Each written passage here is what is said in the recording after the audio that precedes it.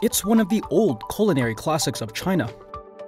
Friends and family gather for a delicious meal around a heated pot of broth. What's often left at the end of a hot pot meal is an oily, unappetizing mess.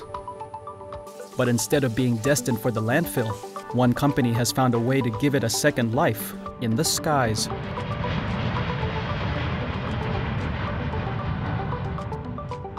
和中餐店收集来的餐厨废油，我们也称之为优口。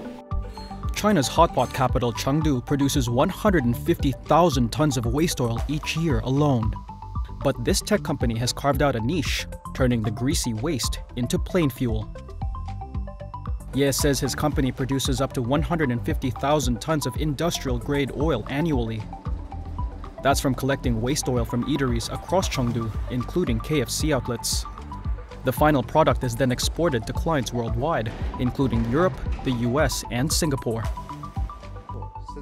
这个呢，就是用优口生产的这个生物航酶，我们也叫 SAF 的这么一个油样。正因为我爱吃火锅，所以我们企业有一个口号，有个愿景，是让地沟油飞上天。 The new business model is part of wider efforts in China to tackle food waste. The country is the world's second most populated, with about 1.4 billion people. China wastes a quarter of its annual farm produce, which amounts to around 350 million tons every year. But if left in landfills, rotting food waste emits atmosphere-warming methane gas. Those emissions pose a threat to global climate goals.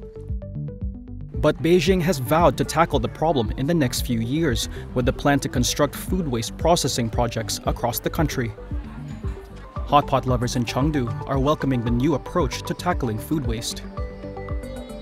是比较环保，就是能够这种，对废物利用，对整个那种社会轮转还是比较有好处。 But the new innovation could bring more good news to Chinese consumers.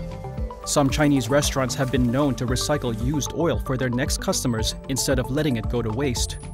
But when done repeatedly, waste oil can generate harmful substances that pose risks to human health.